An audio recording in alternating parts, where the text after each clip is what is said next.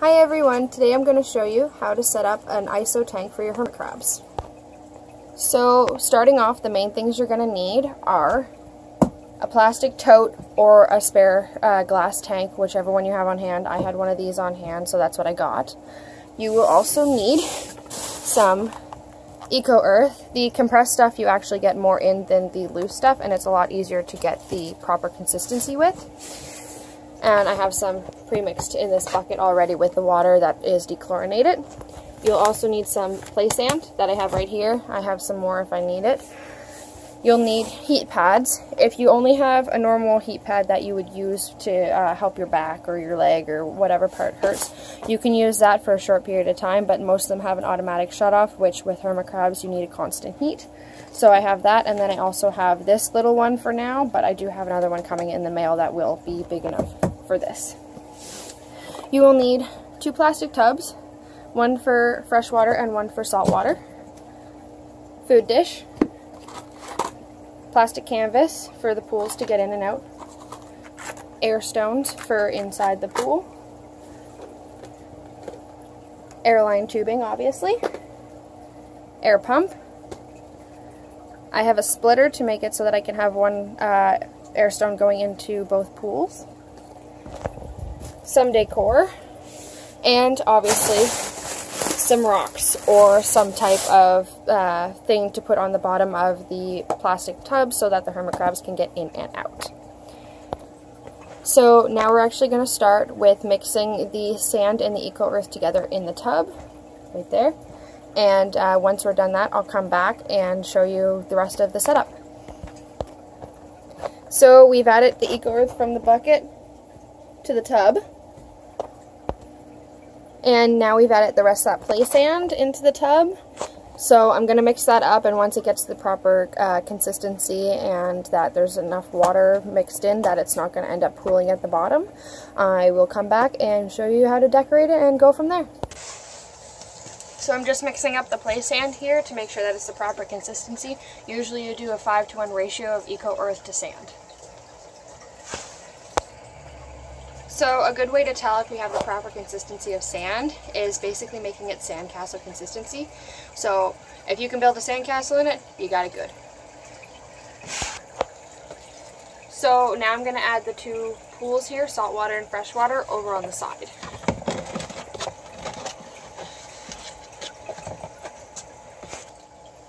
So now I have the plastic canvas that I'm actually going to add to the pools to make it so that the hermit crabs can get in and out of the freshwater and saltwater pools. Then I'm going to add the gravel that I have on top to make it so that the canvas doesn't fall out.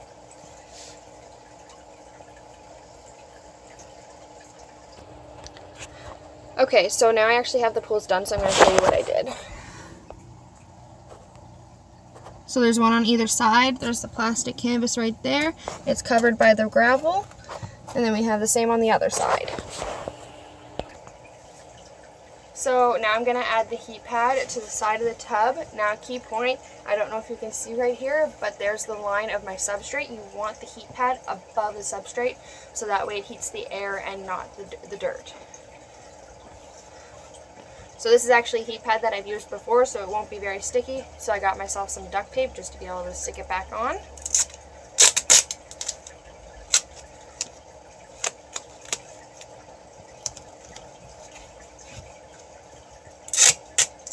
Keeping in mind that I'm leaving room for the other heat pad that will be coming in the mail.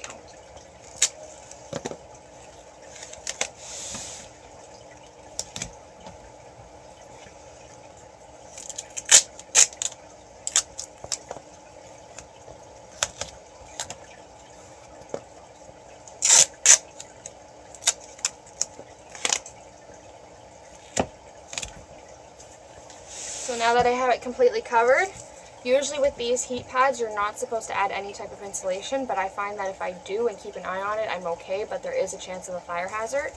I am going to add some on just because I know this plastic isn't very good at keeping heat in.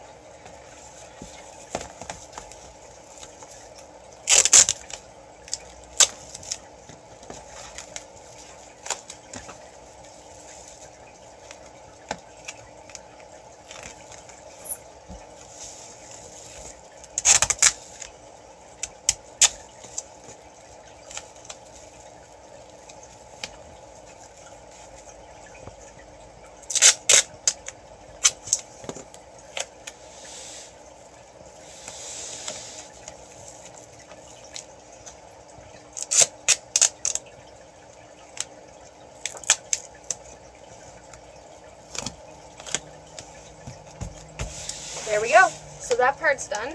The only time I would ever use this heat pad is if the temperature and the humidity is not high enough in the tank itself or the tub. So I would use this to raise the heat up, but only for short periods of time until I get the other heat pad, because the other heat pads are definitely a better and safer option than using this constantly.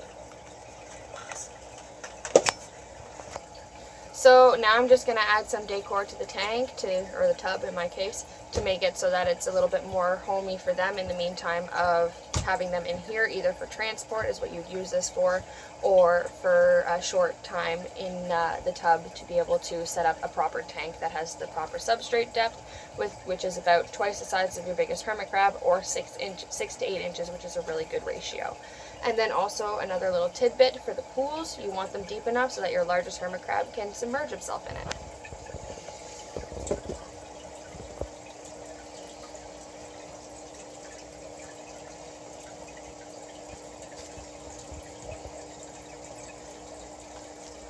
Can't forget the food dish.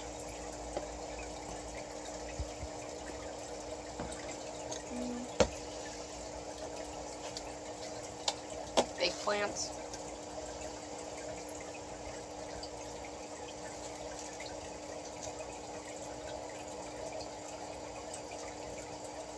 And there we go. Now we just have to add the lovely salt water and fresh water and put the lid on and our gauges as well as the air stone, and we're good to go. So as you can see here, I have pierced 2 holes in the lid for the airline tubing to be able to power the lovely little air stones in the saltwater and freshwater pools. And there we have it, our lovely little travel tote or ISO tank for hermit crabs. I have the airline tubing up here, which is plugged into an air pump. I just have to plug it in. We have our heat pad on the back. Obviously you want one rated for your size tub or tank. And inside we have our decorations and our pools. That's about it. The things you want to remember when it comes to hermit crab care, just the basics: no pellets, fresh foods if you can, offer veggies and fruit. They are scavengers, so they'll pretty much eat basically anything, but there is safe foods and not safe foods, which I'm not going to get into today. And then also you want to keep the heat around 80 degrees Fahrenheit, and then also the humidity around 80% for them at all times. That way you keep them nice, healthy, and they'll live for a long time, because hermit crabs can live up to around 40 years in captivity as far as we know. So in that case, take good care of them. I'll see you guys next time. Like and subscribe if you want to see any more of my videos, and leave a comment if you think I should make any other videos on some of my care that I can tell you about my animals that I have in my room.